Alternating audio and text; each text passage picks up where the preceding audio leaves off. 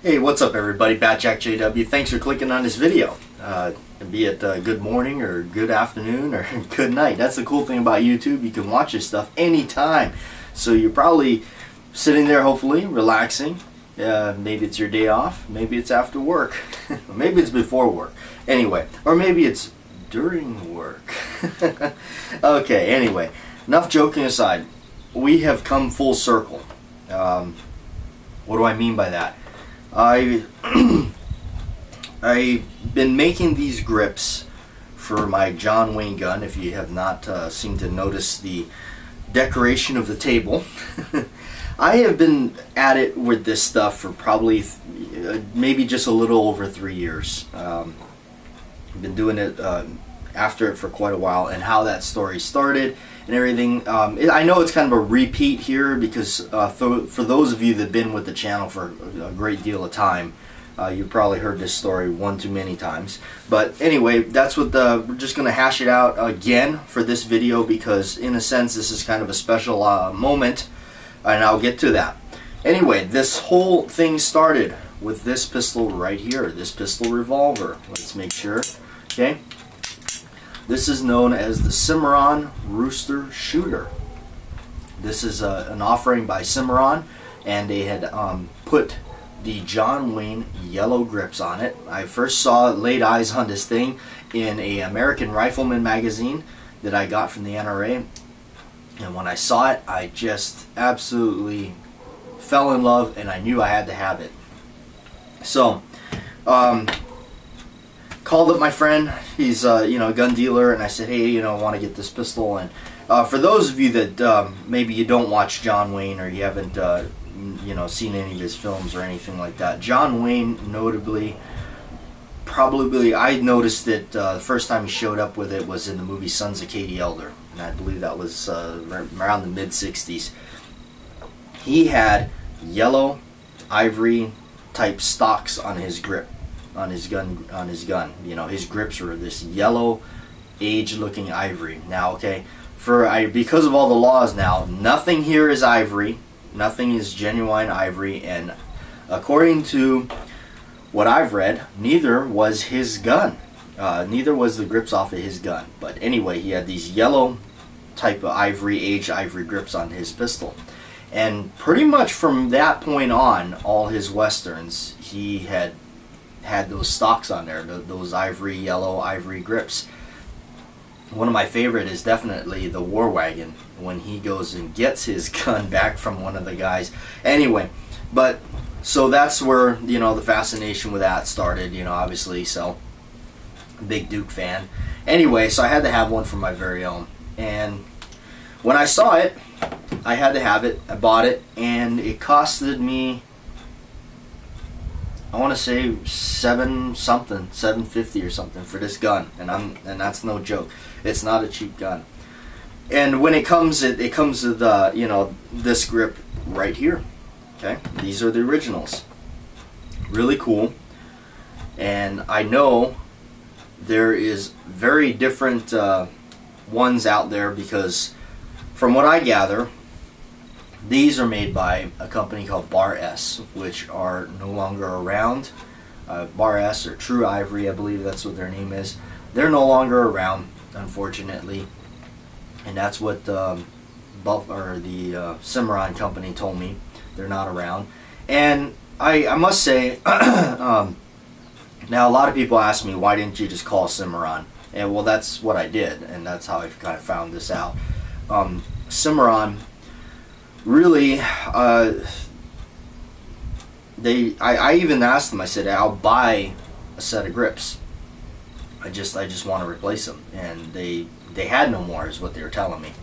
They were trying to get some made, and the fella that made these is no longer around. Anyway, maybe it's different now that I see they're producing them back out again. So I don't know exactly if you order one, what you're gonna get. Mine were pretty cool, and I must say they're the best fitted grips I've ever seen.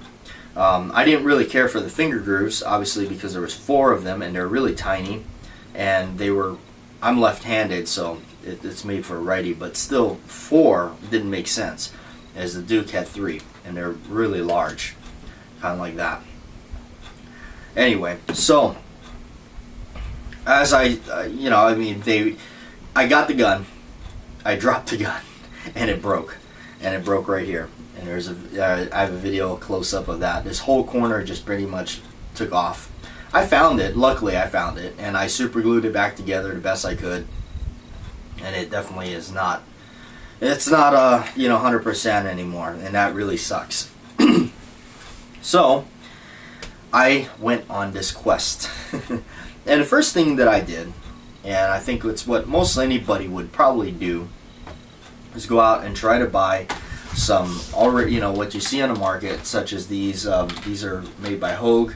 They're the polymer ivory grips.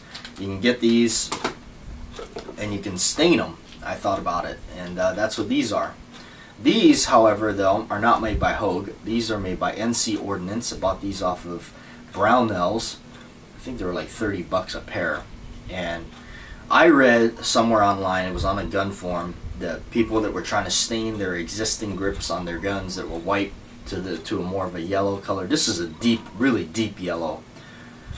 They used leather dye. That was not my idea. That came from somebody online, and I just followed it.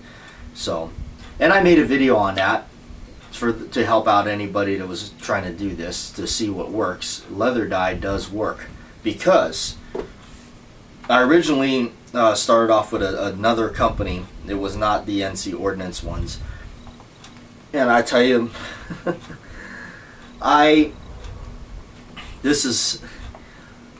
I tried everything under the sun. I tried to use fabric dye, I've used food coloring, tea staining, coffee staining, paint. It was I can't even remember all the things we tried. And I remember talking to a friend of mine, and he's a musician. And I was talking to him, and I was telling him what I was trying to do. And he said, well, he goes, what about like resin pigment? He goes, that stuff was stained pretty good. And I said, yeah, resin dye, yeah. And he said, yeah. I said, where do you find that? He said, I don't know. He's like, I guess a hardware store would have it. So we went on this quest. I was off work at the time, and just got off work, jumped in the car, drove over to the hardware store, and we saw it. And I said, geez, man, that stuff is $15 a bottle, you know? And by this point, mind you, I had already invested some money into this. I probably had already was in it for probably 75 bucks or something like that, with including all the stuff I bought and attempted to use, you know, and it just didn't work. And the weird thing is, like with these things, is it seems like it does work, but the minute you get some oil on your hands or whatever and handle it, it just starts coming off. And the next thing you know, you got yellow hands. But so we went into this hardware store, and we saw it, and I was like, man, it's like 13, 14 bucks, you know. And so he just goes, well, you got the grip with you? And I said, yeah. I pulled it out of my pocket, and he just went, he opened it up a little bit, put a little bit on there, put it back on the thing. He goes, well, that clearly doesn't work. There you go. And I said, oh, you just did that, you know. But he saved me $15. We didn't do any harm to the product. We just, like, you know, but that clearly did not work. So I went back to square one. And I was like, now what, you know? So I came up with this idea, and I said, the last act of a desperation, if you would call it that, I said, what if we took a Sharpie marker and broke it open and drained the ink out of it and spilled ink onto the thing? He says, he just looked at me, he said, that is just crazy. He goes, I don't know. He's like, that would just make a mess. But so we, you know, that night was getting late, and so he went home, I went to the store, I bought the marker, and I went home. And I broke the marker open, and I did that, and it was a mess. And it didn't work. It came off. I don't know what those grips, you know, I don't know if those material on that grip was, I don't know how it was so much different than any other ones, but those things were indestructible as far as staining goes, or, you know, you could never stain them. So I gave him a text message that night, and I said, you know, I basically told him it did not work, and his message back was classic, and I wish I would have kept it, because it said basically, "I hope to hell you learned your lesson." And I said, oh, you know, so I continued on, and he then mentioned to me, he said, well, so he said that for guitar frets, there's a thing that they sell, and it's for making your own guitar frets or something like that, something on a guitar. And he said, it looks like ivory. He's like, but it's not. It's something, you know, composite or something. And he said, well, you know, you could probably shape that. And I was like, oh, I don't know. You know, I even talked to some friends of mine that were hunters. I said, hey, you ever get like a bone that's, nothing, you know, all these wild ideas. What it resorted back to was me taking a look back at the originals. And the more I looked at this, and the more I started saying, you know, I said, this, for some reason, to me, this seems like some kind of, you know, plastic or some sort of, you know, and I showed him to a friend of mine, and he said, he goes, you know what this is? He says, this is like a resin. And I was like, So I had this idea. I said, well, what if we made a mold of that and made our own resin grips? And he said, oh, that's, you know, he goes, I don't know, you know. So he didn't tell me that it was so crazy that it wouldn't work. But I started sharing the idea with the rest of my friends, and they all kind of said, well, I don't know, you know, that's, you know, we've never done anything like that, or, you know. So the more I started looking into it, and so I figured, I started to price it out, really, and I started realizing that for the mold material, all that stuff, the mold release, all the pigments you need, and the resin, and understanding, like, I was trying to understand how it, you know, it's going to work and everything like that. To cut all that short, I spent a lot of money wasting resin, a lot of money wasting resin, a lot of money making grips, or I mean molds for these grips and everything, a ton. And it's not easy. It took me 3 years to get to the point where I'm at, and that was just because I was pretty much taking you know, whatever advice I could from these guys that in town that work at the marina store and stuff like that, and just because they don't do this, you know, they make surfboards, so this is just like, to them this is kind of like odd, but they said, you know, they're the ones that told me it's possible, you could do it. So me, obviously looking at it going, well, this is pretty much what this person's done. Well, it led me to, during the process of all that, led me to finding this company called Buffalo Brothers. And Buffalo Brothers do it already. It's already done up. It's great. It's an awesome product. It's the John Wayne yellow. It's got the finger grooves. Of course, for my left hand, it's on the right side of the panel. Perfect finger grooves. They're, you know, big, thick ones. And you can even get what they call the antiqued version, and it's got even more darkening and spots all over it. You know, it's definitely more worn than this pair. So you can see these on my gun in quite a few of the early videos, because that's what I had, and that's pretty much where it ended for me. I just gave up on the whole I shelved the resin idea and just went with the Buffalo Brothers thing, because seriously, at that point, all the money I'd spent, it's ridiculous trying to do this crazy thing that I was trying to do, and it really was not working out. It takes patience, which is something I don't have, and it was not fun. Anyway, so coming along, and I still tempered around with it. So now we're coming to the closure, and the closure is I started to actually produce these things and get them pretty close and get them fitted out. As you can see, I got mine right here, and these on my gun, the Cimarron Rooster Shooter with my grips on it. And here's some of my John Wayne yellow styled ones here, right here, no finger grooves though, and it's pretty close to this color that is seen by Buffalo Brothers. And I started to play around with things like making one side darker than the other, just by a little bit. It was just something I wanted to try and do. because I noticed for some reason the originals, one side is darker. The yellow, the side with the finger grooves is a little bit more orange, and this side's a little bit more, you know, I guess off peach color. So when I reproduced my version of these, I did the same, and then this side's a little bit darker. So this is my take on that, trying to recreate it. Although, you know, I wish I would have added a little bit more coloring to it, but you know, then again, you're never happy. And I must say that is the hardest part about all this, is the coloring. It's such, I never realized how hard it was to color, to make this color. Now, again, I'll say this: if if you're interested and you don't want to, you know, I mean, there is companies that make them. You know, the only thing is their price is up there, and that's where it started hurting my budget, was because I wanted some more pairs, but I couldn't afford it.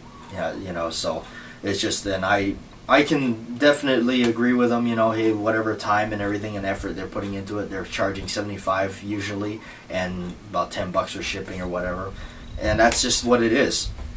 So as I start to look at things and looking at this and my take on that, I said, well, that doesn't look like ivory to me. So I started to do my own thing, and I said, that looks more like ivory, you know, where I've done some, this one here has a lot more, you would say, flaws in it, because to me ivory is a natural material. So as I started to do and work with this stuff, I started to think about it, and I started to add in character in the grips, instead of it just being solid yellow, which is traditionally what John Wayne has. In fact, I mean, pretty much that's what it looks like in the movie, you know. But I started to do some things and add some coloring in it and do some other different things. So as I was tinkering around with this stuff constantly, long behold, on my other channel, I started to think about it, and I posted it up there, you know, just you know, maybe if I sold a pair. And really cool guy contacted me. He's been watching the channel for quite some time, and he's another John Wayne enthusiast, and we kind of connected through some PMs on the YouTube channel, then made a phone call to each other, and in the long run he came up with a price, and so did I, and we both agreed, and we sold them. I sold them right there. These are the grips that he has, and they're going on his gun. And we came up with that price, $50, and I straight up went up with him. I said, it's $7 for me to ship this out to you in a small priority box. And I, you know, and that's just not, and I've always been a stickler about the shipping. It's like, you know, these companies, they go, well, and I get this a lot on Gunbroker. Well, you live out there, huh? Well, shipping's going to be an extra $35. Gee, on top of the $25 that you're charging me? It's like, and then in the end, you get your box and you're like, oh wow, okay, this guy paid $15 to ship this thing. Gee, I wonder where the rest of that money went. Probably to his lunch that day. Anyway, I hate that. And I never want to do that to somebody. So I'm straight up and up with them. I sell them. The shipping is right around $7. I think it comes out to $6.90 or $6.80, something like that, you know. So I just rounded it up to $7. That's what it is. It's priority mail. It's a small priority mail box. Once you ship it out, I mean, it gets to the person in 3 to 4 days, you know, depending on how fast the mail is. I've, even out here, living here in the islands, I've received stuff from the mainland that shipped out priority mail, and I've gotten it in 3 days. Okay, so I know it's possible, and a small priority mail box can fit quite a bit. Even if you want to go to the larger size, I mean, it is not $20. Okay, it's like $12, $15. You know, it depends if you get the really big one. Even I've had some YouTubers send me some cool packages that came in really large boxes. Even that, they spend $17. You know, so we're still a long way away from $25 or so. But anyway, so in a sense, for me, this is like coming full circle. I started this crazy project, and I stuck with it. And what it led to me at the end of the tunnel was actually creating a product that was pretty darn good. Of course, for me, I'm not egomania or anything like that, so I always just, you know, whatever, you know, I say it's 100% handmade, so I don't use any CNC machines or anything like that to make these things. I make these things by hand. I sand them by hand, I polish them by hand, I color them by hand, and everything. So this is what you're seeing as the thumbnail of the video here. Anyway, so there you have it. And I've sold a pair, and I've come full circle on the grips. And it's pretty amazing, and that to me means a lot because of where I started with it 3 years ago when this happened, and it being just, I can't even explain the frustration, the pain. But in the end, like I said, it wound up being a blessing in disguise because it led me to figuring out how to do this on my own. And you know, again, as even with this kind of stuff, you know, even stuff you buy, just remember, you know, if you're buying them, even, you know, like just exactly right here, is it can break. I broke it, and this is from the factory. So that in mind, you know, I've made some where I was really happy with the way they turned out, and it took a drop, and I broke the corner of it. And in the end, the only thing it does is cost me my time and a little bit of the money to do this, you know, which is, it does cost money to do this, you know, it's not, the resin's not cheap, but, you know, I was actually going to use these, you know, maybe I still can, I may be able to salvage it, but, you know, there you go. I mean, imagine paying 75 bucks for this, plus the 10 bucks for shipping, and then dropping it, and that's it. So, just be careful with them, that does happen. They're not indestructible. It's not like a Glock. No. Alright, so thanks for joining me for this long video, and I hope I did not put you to sleep. But anyway, that's it. I've come full circle in a sense. So on that note, if you do like what you see here, you know, give me a personal message or whatever, and if you want, I do make them oversized, so you will have to fit them to your gun, but if you do want a pair, let me know, and we'll work something out. Thanks for watching. I'm Bat Jack JW, signing off for now. Like, share, and subscribe.